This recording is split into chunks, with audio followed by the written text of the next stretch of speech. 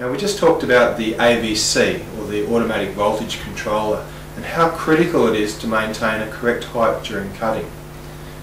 But the cut height isn't the only thing that's important to the life of your plasma and the quality of your cut. Another thing I'd like to talk about is the pierce height. Now, I'll just draw the outside of the torch, which looks something like this. Now, most of the time you're trying to pierce through the middle of a piece of material. It is possible to pierce at the edge, but only when your parts are aligned along that edge. For the most part, you're wanting to pierce a hole through the middle of a piece of material, a blind hole.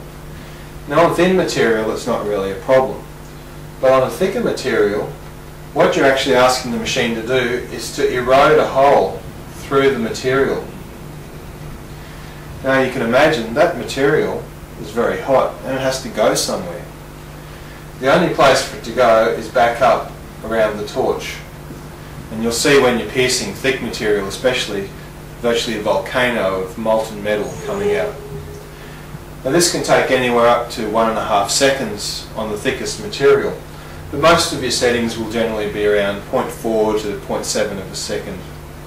The main reason is, as you increase the thickness of the material, you also increase the power, and of course the pierce time still remains approximately the same. Now the critical point during this is that moment, as I said, when you're trying to pierce through the material. If the torch is too close to the material, all of that metal goes directly back up the torch because it's got nowhere else to go. So it's very important to maintain a pierce height. I'll just write that down so you remember. Now the pierce height is a setting that's set by the person who's creating the NC file. And it's simply the distance between the tip of the torch and the job.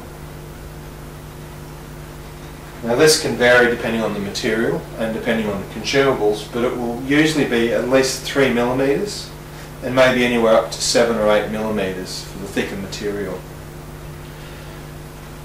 Now, as a rule of thumb, I like to pierce at least the thickness of the material above the surface. So as you can imagine, for 1 millimeter material, it's not very critical to get high.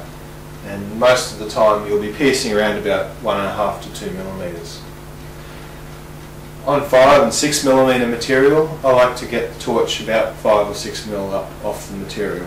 And that allows enough space for the metal to evacuate from the area. If I was cutting 25 mil material, obviously I can't pierce at 25 millimeters. Simply the arc wouldn't transfer between the torch and the job. So there is a maximum, and it's generally somewhere around about 7 millimeters, and it's something that you can vary a little bit. The book does have an optimum pierce height, and it's usually twice the cut height. But for safety's sake, it is always good to pierce just a little bit higher off the material. And that'll give you a longer, particularly a longer nozzle life, because that's what cops all of the impact.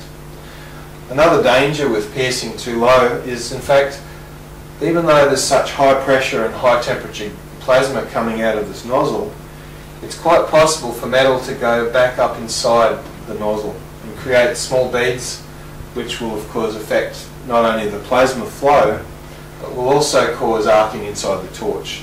Now that'll shorten the life of the tips, and quite often it will destroy them, so that they have to be replaced immediately.